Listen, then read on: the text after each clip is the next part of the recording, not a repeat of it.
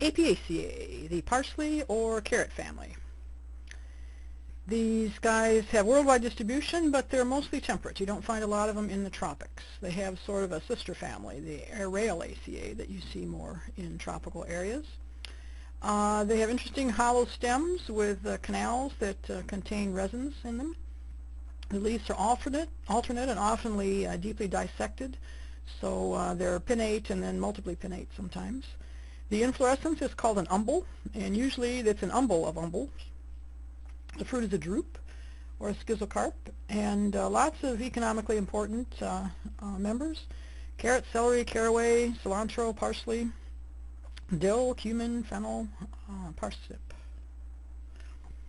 The characteristics: there's aromatic hollow stems and this inflorescence. You can see it better on the picture on the right. All the flowers branching from a single spot, and then a second set of flowers branching from the single spot. So that's what you call an umbel of umbels.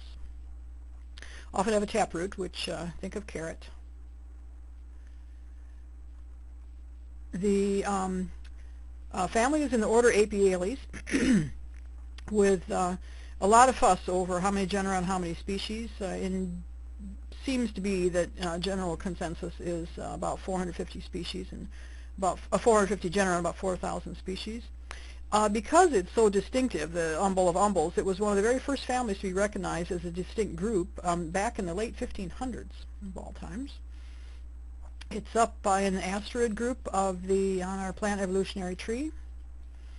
Notable species: celery, caraway, fennel, coriander, which is also cilantro, parsley, anise, sweet cicely, cumin. So a lot of seasonings, which is part of the resins that are in these plants. And then additionally carrot, which is also Queen Anne's lace, wild parsnip, which is also edible parsnip, and then three really nasty players, well, four really: wild parsnip, cow parsnip, hemlock, and water hemlock. Interesting relationship is with black swallowtail butterflies. The only thing that their larvae, their caterpillars, will consume are members of the Apiaceae.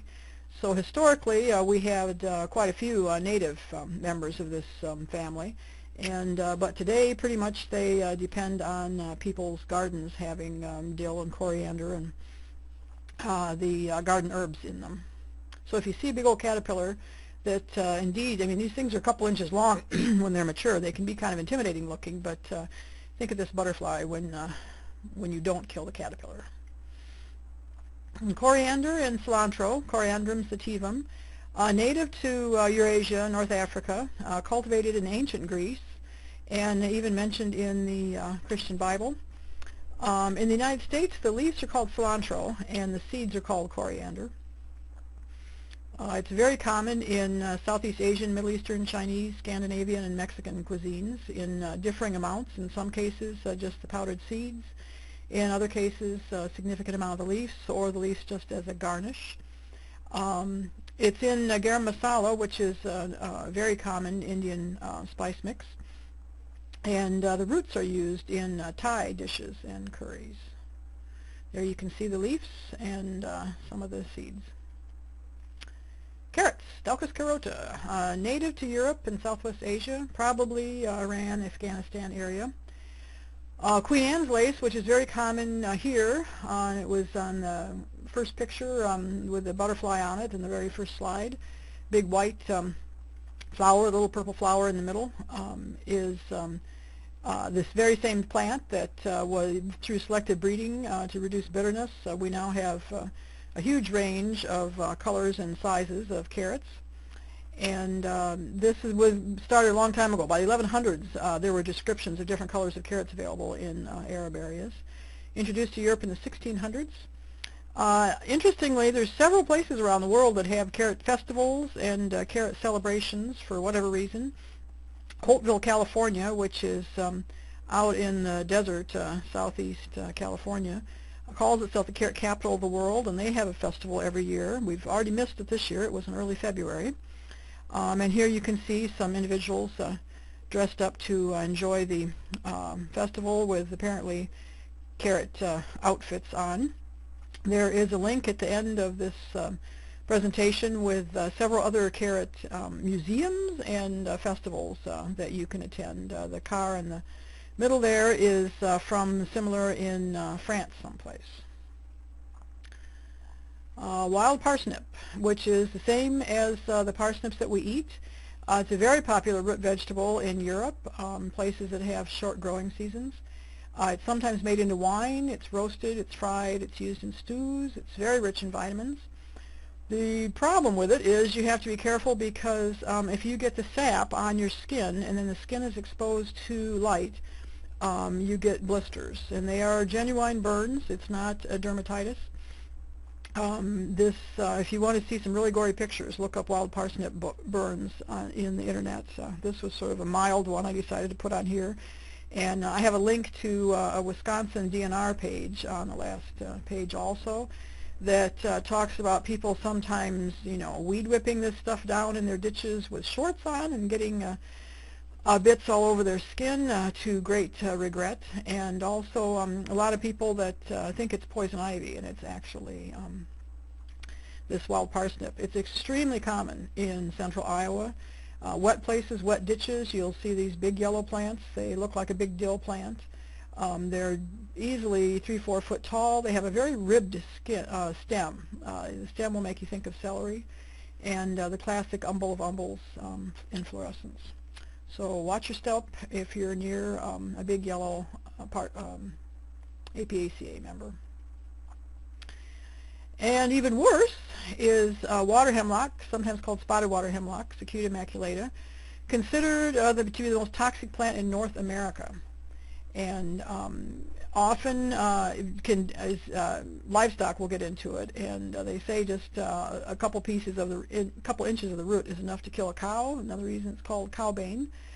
The stems are hollow with a swelling at the bottom, and in the glands at that bottom stem is exceptionally poisonous sap.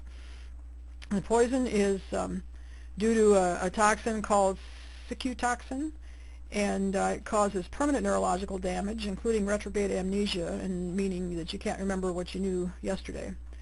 So another plant to watch out for, a very large plant. If you see a big white member of the Apiaceae, umbels with umbels, don't eat it. Similarly is a non-native member of the Apiaceae that's been introduced and is now very common, grows routinely in parks and wet places in Des Moines, is poison hemlock. This is the same hemlock that Socrates was forced to drink when he was convicted of impiety back before the current era. Just a few leaves is enough to kill a human. It works by paralyzing your respiratory muscles, so you just slowly quit breathing. It paradoxically is sold by different homeopathic and herbal companies. You can get your purified Conium maculatum, same exact genus and species. It's also in a lot of different herbal mixes, and it just shows you how inauthentic those are, that people haven't been dying from the fact that they're consuming what obviously isn't Conium maculatum, or they would die. Iowa natives, the Zizia aurea, and then there's another one, Zizia eptera, golden Alexander and heartleaf Alexander. These pictures are golden Alexander. Lovely plant, good use for native landscaping. Takes a little water, but it'll also take some drought. And close-up of one of the umbels shows you just how tiny those little flowers are. They do have little stamens protruding from them. And an interesting one, kind of a specimen plant, is called rattlesnake master, Eryngium yuccifolium. Here you can see the umbel of umbels.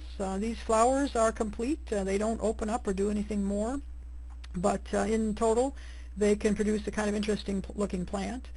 Notice it's called yuccifolium because the leaves look a lot like a yucca. Before it blooms, it looks like yucca, but once it does bloom, it doesn't look anything at all like one.